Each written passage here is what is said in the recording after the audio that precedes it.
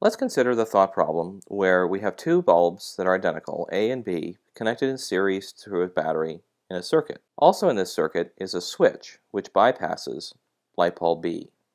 Initially, the switch is open, but when the switch is closed, what will happen to the brightness of light bulb A?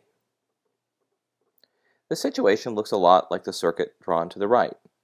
That is, a battery, which is a voltage, connected to one resistor, capital R, and then a pair of resistors in parallel, little r and another capital R.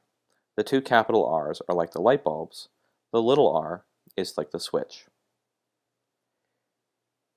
To add the two resistors in parallel, we know that we're supposed to take 1 over the little r plus 1 over the big R equals the 1 over the equivalent resistance. If you compute what is the equivalent resistance of that pair, it equals the product divided by the sum. Then, to find the equivalent resistance of the entire circuit, we're supposed to add capital R because this light bulb A is in series.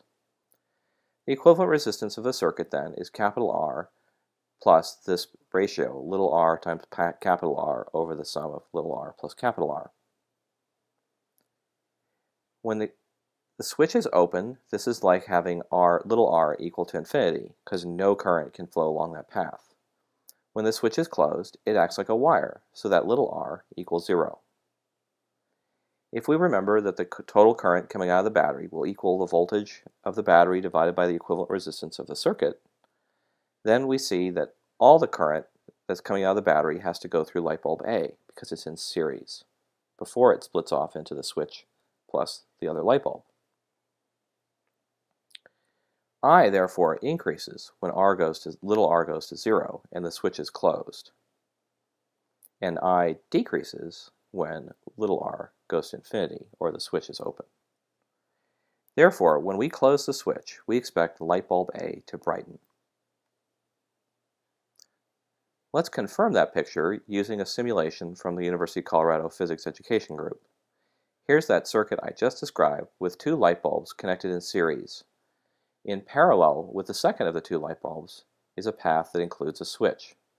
Notice that initially no current, signified by the flow of blue dots, is passing through this path with the switch because the switch is open. Both light bulbs are glowing, although rather dimly.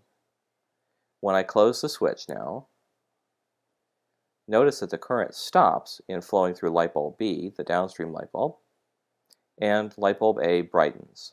This is because I've essentially removed one resistance from the circuit, the second light bulb, and the only resistance left is this first light bulb.